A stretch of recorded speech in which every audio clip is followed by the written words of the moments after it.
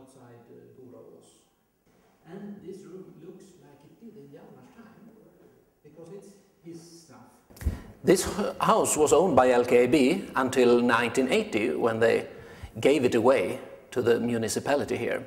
And they opened it up to the public because they thought this is such an important historical building for Kiruna, because here Hjalmar Lundbohm sat in his office making all the decisions that made Kiruna to what it is.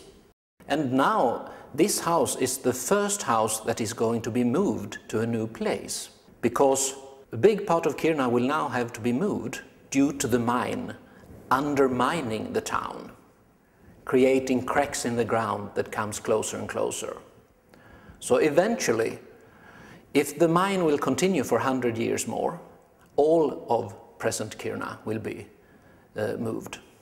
Hjalmar Lundbohm was the first manager of the mine here, LKAB, and as the first manager, his mission, when he was employed by LKAB, was to start up the mining operations, which hadn't begun yet, and to build a town for all the people that would work in the mine.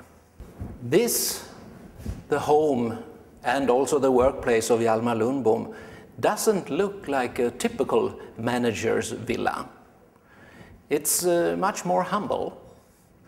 But the architect, a famous Swedish architect that came here, he drew a big, pompous building. And when Hjalmar saw the plans for this, he said, "What kind of castle is this?" And he didn't like it. It was too big for Kiruna. Didn't fit into Kiruna. So instead he asked an artist, a friend of him, who really was a sculptor, to make a sketch of an extension of the existing log cabin. And from that small sketch they made this, the dining room, and 3 more rooms, and then they have added to this house several times. But still, it doesn't look very big and important. But that was the style of Hjalmar. He didn't want to create a big distance between him and the workers. He wanted to be one of them, so to say. They had actually known that there was a big ore deposit here. Even in 1696 is the oldest document naming this big ore deposit. But they couldn't start to develop it until the railway arrived to Kiruna. And that was in 1899.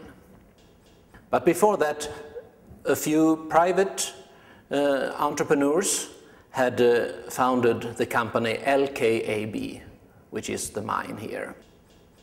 And they hoped that the Swedish government would build a railway here, which they eventually did.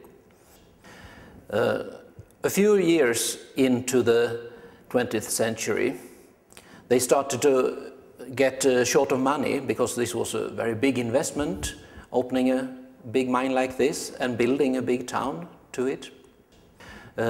So they asked for loans from the government. But the only way they could get money was if they doubled the stock, and half of the shares the Swedish government owned.